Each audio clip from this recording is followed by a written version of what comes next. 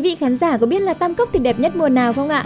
Vâng, mùa nào thì Tam Cốc cũng có những nét đẹp riêng, nhưng khoảng từ giữa tháng 5 đến cuối tháng 6 khi mà Tam Cốc bước vào mùa lúa chín thì nơi đây mang đến cho mọi người những cảm giác xốn sang. Và ngày hôm nay thì Minh Hải muốn mời quý vị khán giả cùng theo những bước chân của người nông dân để khám phá một Tam Cốc thật đẹp. Và nhớ là đừng quên chuẩn bị cho mình chiếc nón xinh xinh như thế này để chuyến hành trình của mình thêm ý nghĩa nhé.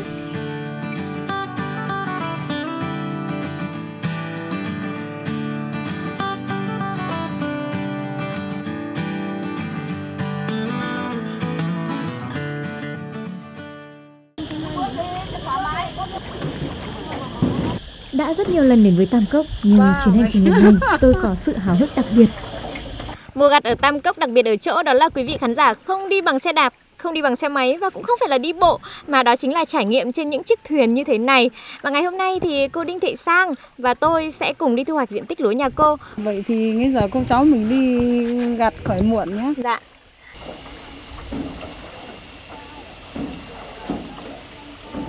Trước mắt bạn là hang cả, là hang đầu tiên và cũng là hang dài nhất ở Tam Cốc.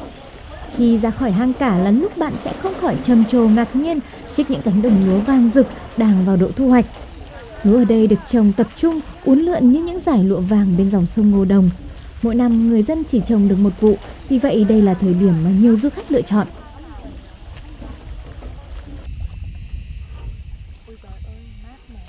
Cô ơi, cháu thấy là bình thường mà cấy lúa ở những cái khu vực đồng bằng ấy thì đã rất là khó rồi. Vậy thì cấy ở trong Tam Cốc như thế này thì cũng rất là vất vả đúng không hả cô? Vâng, lúa Tam Cốc ở đây thì vất vả. Nếu đi cấy thì phải đi từ sáng sớm. Thế mà về sớm được thì nó đỡ tối. Đi bằng thuyền chứ không đi bộ mà cũng không đi xe được. Cũng vui là cứ sáng ra là chị em dậy sớm mọi người chứ không phải là rủ cái gì là cứ đi đều tắp để đi. Cô ơi, cánh đồng lúa Tam Cốc thì được bình chọn là một trong những cánh đồng đẹp nhất Việt Nam. Vậy thì với những người nông dân ở đây thì cô cảm nhận như thế nào về cái danh hiệu này ạ? Phấn khởi mà vui, là khách của các nước gần xa là mọi người đều thì biết đến, là bà con cũng phấn khởi. Cánh đồng độc đáo độc quyền có mỗi mình ở cái xã mình là có cái kiểu lúa như vậy. Đến cánh đồng lúa của nhà cô đây. Vâng ạ. Mình đến đây gặt nhá. Lúa đang chín vàng quá rồi cô ạ. Hai bà gặt ơi. Đây lúa tốt quá vậy.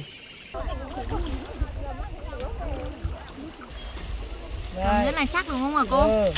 Em dự cắt kiểu vậy thôi đẹp con này. Đấy, cắt nó bằng vậy thì mình đo nó cũng dễ.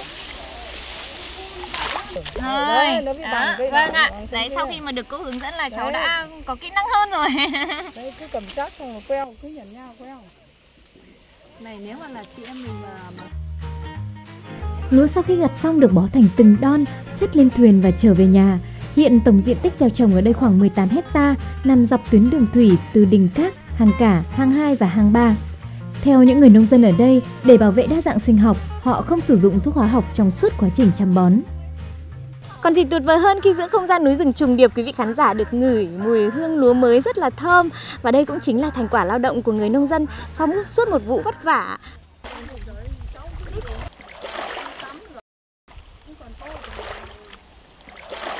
Nhìn những thuyền chở đầy lúa, tôi biết rằng ở đó chất chứa bao mồ hôi công sức của những người nông dân chân lấm tay bùn, ngụp lội trong bùn sâu mới có được. Thời gian thu hoạch lúa kéo dài trong 2 tuần, đây cũng là khoảng thời gian mà dòng sông Ngô Đồng nô nức và nhộn nhịp vui tươi nhất.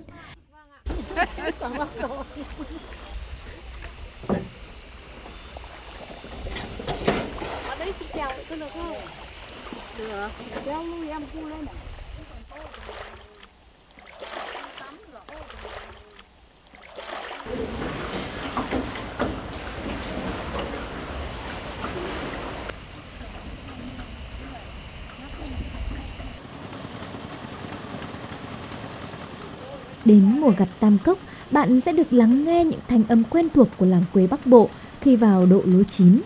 Đó là thanh âm của tiếng máy tuốt lúa, thanh âm của tiếng cười nói rôm rả như muốn cảm tạ đất trời. Tất cả những điều đó đã tạo nên bức tranh về một mùa vàng Tam Cốc độc đáo, ấn tượng và thanh bình. Thu hoạch cây cấy là chỉ có một mùa thôi. Được hạt lúa về nhà là vui lắm.